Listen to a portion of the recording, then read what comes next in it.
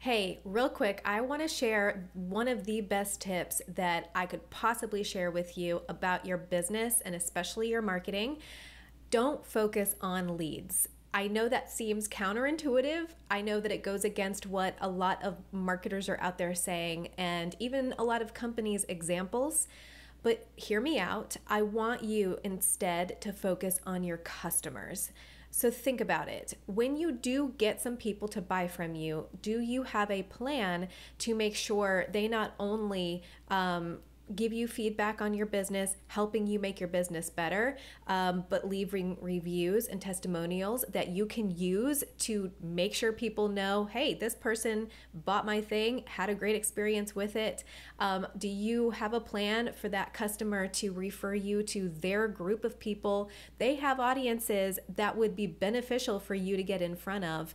You can almost use them as like your own mini influencers at a certain level. So yeah, once you break it down and you realize, oh my gosh, a customer who has bought my product, who is raving about my business or at least supporting it and at least happy with it, that is going to go so much further than you trying to force yourself in front of strangers who have no connection. We live in a world that thrives and buys based off of other people's reviews, based off of other people's experiences. So your best marketing is going to be how you treat customers and how well you follow up with them. In fact, in the Savvy Startup Marketer course, I have a really good section on, it's called Repeat Ready.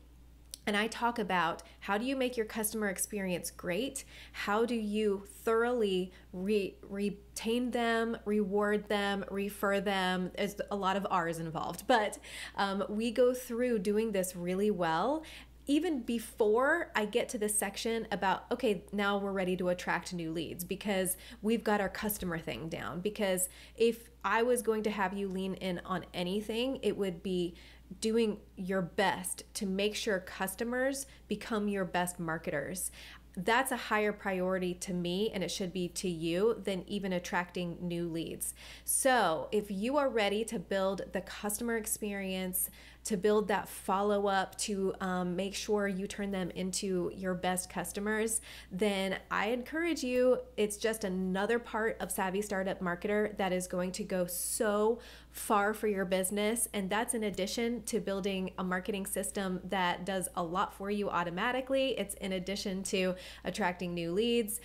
But if anything, just hear me out on focus on what you're going to do with customers once they buy from you.